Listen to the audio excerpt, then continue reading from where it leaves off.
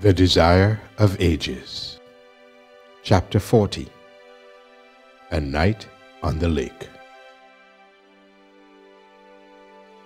This chapter is based on Matthew 14, Mark 6, and John 6.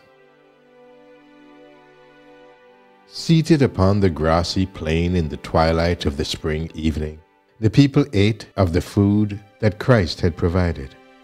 The words they had heard that day had come to them as the voice of God. The works of healing they had witnessed were such as only divine power could perform. But the miracle of the loaves appealed to everyone in that vast multitude. All were sharers in its benefit. In the days of Moses, God had fed Israel with manna in the desert. And who was this that had fed them that day but he whom Moses had foretold? No human power could create from 5 barley loaves and 2 small fishes food sufficient to feed thousands of hungry people. And they said one to another, "This is of a truth that prophet that should come into the world." All day the conviction has strengthened. That crowning act is assurance that the long-looked-for deliverer is among them.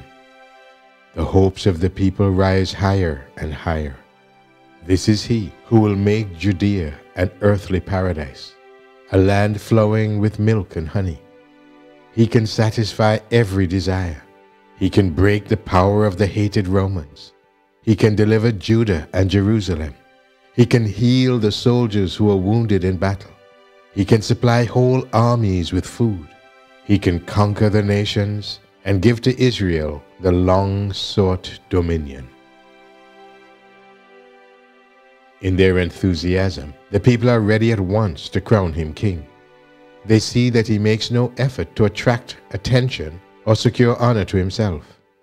In this, he is essentially different from the priests and rulers, and they fear that he will never urge his claim to David's throne. Consulting together, they agree to take him by force and proclaim him the King of Israel. The disciples unite with the multitude in declaring the throne of David the rightful inheritance of their master. It is the modesty of Christ, they say, that causes him to refuse such honor. Let the people exalt their deliverer. Let the arrogant priests and rulers be forced to honor him who comes clothed with the authority of God. They eagerly arrange to carry out their purpose, but Jesus sees what is on foot and understands, as they cannot, what would be the result of such a movement. Even now, the priests and rulers are hunting his life. They accuse him of drawing the people away from them. Violence and insurrection would follow an effort to place him on the throne, and the work of the spiritual kingdom would be hindered. Without delay, the movement must be checked. Calling his disciples, Jesus bids them take the boat and return at once to Capernaum, leaving him to dismiss the people. Never before had a command from Christ seemed impossible of fulfillment. The disciples had long hoped for a popular movement to place Jesus on the throne. They could not endure the thought that all this enthusiasm should come to nothing. The multitudes that were assembling to keep the Passover were anxious to see the new prophet. To his followers, this seemed the golden opportunity to establish their beloved master on the throne of Israel. In the glow of this new ambition, it was hard for them to go away by themselves and leave Jesus alone upon that desolate shore. They protested against the arrangement, but Jesus now spoke with an authority he had never before assumed toward them. They knew that further opposition on their part would be useless, and in silence they turned toward the sea. Jesus now commands the multitude to disperse, and his manner is so decisive that they dare not disobey. The words of praise and exaltation on their lips, in the very act of advancing to seize him, their steps are stayed, and the glad, eager looks fade from their countenances. In that throng are men of strong mind, and firm determination. But the kingly bearing of Jesus and his few quiet words of command quell the tumult and frustrate their designs. They recognize in him a power above all earthly authority, and without a question they submit. When left alone, Jesus went up into a mountain apart to pray. For hours he continued pleading with God. Not for himself, but for men were those prayers. He prayed for power to reveal to men the divine character of his mission, that Satan might not blind their understanding and pervert their judgment. The Savior knew that his days of personal ministry on earth were nearly ended, and that few would receive him as their Redeemer. In travail and conflict of soul, he prayed for his disciples. They were to be grievously tried. Their long-cherished hopes, based on a popular delusion, were to be disappointed in a most painful and humiliating manner. In the place of his exaltation to the throne of David, they were to witness his crucifixion. This was to be indeed his true coronation. But they did not discern this, and in consequence, strong temptations would come to them which it would be difficult for them to recognize as temptations. Without the Holy Spirit to enlighten the mind and enlarge the comprehension, the faith of the disciples would fail. It was painful to Jesus that their conceptions of his kingdom were to so great a degree limited to worldly aggrandizement and honor. For them, the burden was heavy upon his heart, and he poured out his supplications with bitter agony and tears. The disciples had not put off immediately from the land as Jesus directed them. They waited for a time, hoping that he would come to them. But as they saw that darkness was fast gathering, they entered into a ship and went over the sea toward Capernaum. They had left Jesus with dissatisfied hearts, more impatient with him than ever before since acknowledging him as their Lord. They murmured because they had not been permitted to proclaim him king. They blamed themselves for yielding so readily to his command. They reasoned that if they had been more persistent, they might have accomplished their purpose. Unbelief was taking possession of their minds and hearts. Love of honor had blinded them. They knew that Jesus was hated by the Pharisees, and they were eager to see him exalted as they thought he should be. To be united with a teacher who could work mighty miracles and yet be reviled as deceivers was a trial they could ill endure. Were they always to be accounted followers of a false prophet? Would Christ never assert his authority as king? Why did not he, who possessed such power, reveal himself in his true character and make their way less painful? Why had he not saved John the Baptist from a violent death? Thus the disciples reasoned until they brought upon themselves great spiritual darkness. They questioned, could Jesus be an impostor, as the Pharisees asserted? The disciples that day witnessed the wonderful works of Christ. It had seemed that heaven had come down to the earth. The memory of that precious, glorious day should have filled them with faith and hope. Had they, out of the abundance of their hearts, been conversing together in regard to these things, they would not have entered into temptation. But their disappointment had absorbed their thoughts.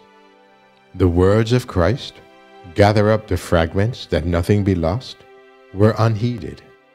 Those were hours of large blessings to the disciples, but they had forgotten it all. They were in the midst of troubled waters. Their thoughts were stormy and unreasonable, and the Lord gave them something else to afflict their souls and occupy their minds. God often does this when men create burdens and troubles for themselves. The disciples had no need to make trouble. Already, danger was fast approaching. A violent tempest had been stealing upon them, and they were unprepared for it. It was a sudden contrast, for the day had been perfect, and when the gale struck them, they were afraid. They forgot their disaffection, their unbelief, their impatience. Everyone worked to keep the boat from sinking. It was but a short distance by sea from Bethsaida to the point where they expected to meet Jesus, and in ordinary weather, the journey required but a few hours. But now, they were driven further and further from the point they sought. Until the fourth watch of the night, they toiled at the oars. Then the weary men gave themselves up for lost. In storm and darkness, the sea had taught them their own helplessness, and they longed for the presence of their Master. Jesus had not forgotten them. The watcher on the shore saw those fear-stricken men battling with the tempest. Not for a moment did he lose sight of his disciples. With deepest solicitude, his eyes followed the storm-tossed boat with its precious burden, for these men were to be the light of the world. As a mother in tender love watches her child, so the compassionate Master watched his disciples. When their hearts were subdued, their unholy ambition quelled, and in humility they prayed for help, it was given them. At the moment when they believed themselves lost, a gleam of light reveals a mysterious figure approaching them upon the water, but they know not that it is Jesus. The one who has come for their help they count as an enemy. Terror overpowers them. The hands that have grasped the oars with muscles like iron let go their hold. The boat rocks at the will of the waves.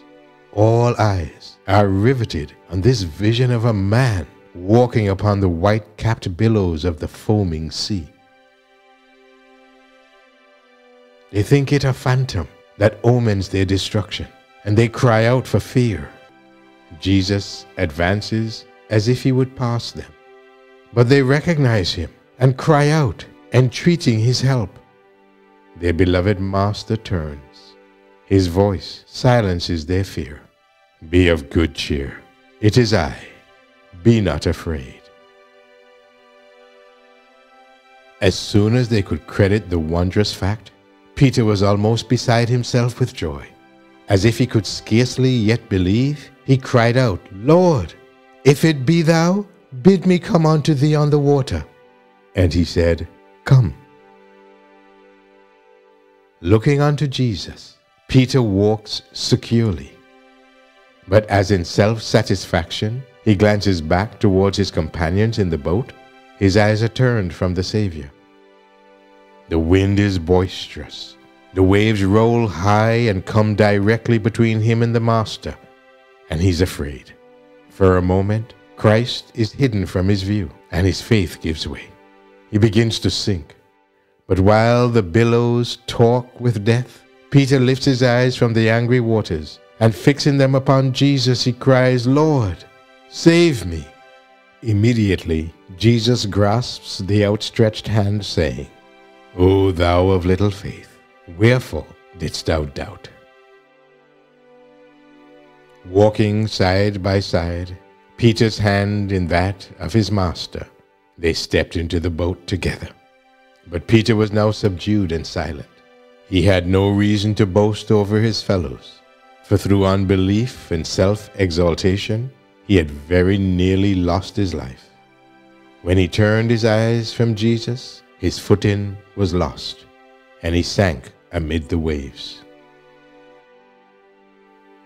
When trouble comes upon us, how often are we like Peter? We look upon the waves instead of keeping our eyes fixed upon the Savior. Our footsteps slide, and the proud waters go over our souls. Jesus did not bid Peter come to him that he should perish.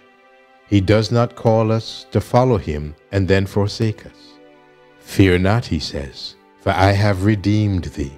I have called thee by thy name. Thou art mine. When thou passest through the waters, I will be with thee, and through the rivers, they shall not overflow thee. When thou walkest through the fire, Thou shalt not be burned, neither shall the flame kindle upon thee. For I am the Lord thy God, the Holy One of Israel, thy Savior. Isaiah 43, verses 1 through 3. Jesus read the character of his disciples. He knew how sorely their faith was to be tried.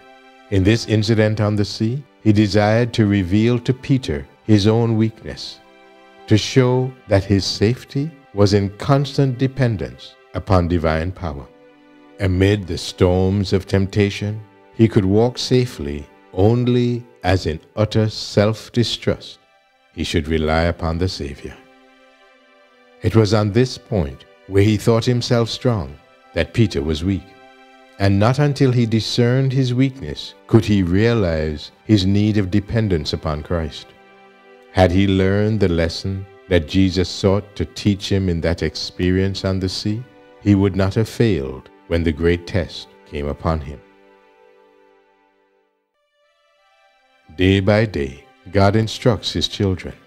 By the circumstances of the daily life, he's preparing them to act their part upon that wider stage to which his providence has appointed them. It is the issue of the daily test that determines their victory or defeat in life's great crisis. Those who fail to realize their constant dependence upon God will be overcome by temptation. We may now suppose that our feet stand secure and that we shall never be moved.